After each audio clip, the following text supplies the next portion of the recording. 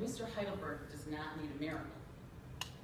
All he needed was a judge who would listen to his evidence, an opportunity for his day in court. And Mr. Heidelberg, Your Honor, has met his burden of establishing that his Sixth Amendment rights were violated, not once, not twice, but multiple times.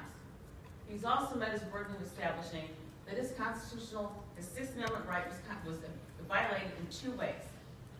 First, it was violated because the information that was gathered by Manius and others was used to thwart his defense. Second, because the eavesdropping and other improper conduct with respect to Mr. Heidelberg's attempts to prepare for his case were so pervasive, there was a chilling effect on Mr. Heidelberg's ability to effectively